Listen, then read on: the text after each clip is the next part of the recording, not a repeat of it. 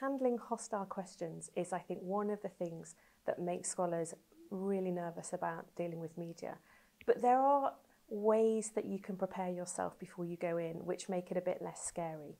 The main thing is you have to have 4 or 5 good messages that you want to communicate before you go in, and you need to be able to communicate those well.